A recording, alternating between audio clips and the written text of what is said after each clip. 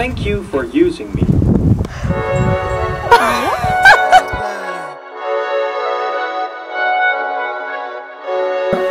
We're going to go and we're going to bite some tugs and we're going to do some obedience training. Yes, we are.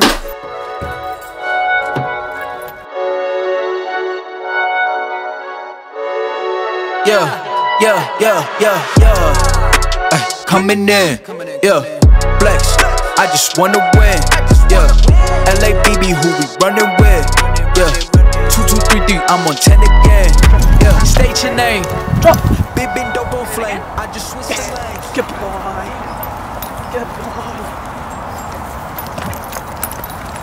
Ask him to out again. Drop. Ask him to down just now. Down. Will he bark from frustration? We'll see if we can get him to bark from frustration. Engage him play again, do the same but then stay until you feel bark. Yes! Good boy! Yes! Good boy!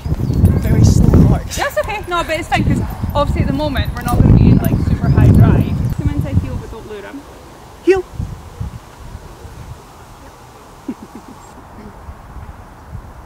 Heel!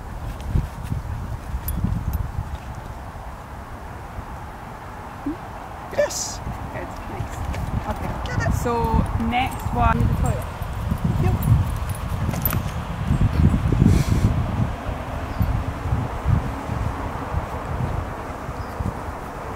Yes. lovely. He has a speak as well, which is great, but we want to start to build up the frustration of him knowing that if he it's gets more and more and more, yeah. Because he's just like, I'll bark, but Yeah. whereas we want him to be like, really want it. Give him a wee break. I'm going to go get Zorro out and have a break from the warm van. Hi, Chucky! Collar. That's your hot dog, Lonzo. You're on a prong, I don't want to choke you to Oh, death. should we? Yeah, no. Cutie. You have the cutest face I've ever seen. Oh. You're so sweet. Came in, did it like the Porsches coming in, flex, I just wanna win, LABB, who we running with, 2233, I'm on 10 again, okay, alright, coming in, flex, I just wanna win, LABB, who we running with, 2233, I'm on 10, Good! That was so fun. That was so fun.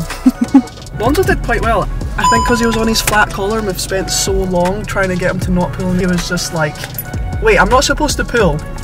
But wait, you want me to pull? Yeah. What's going on? No, nice boy.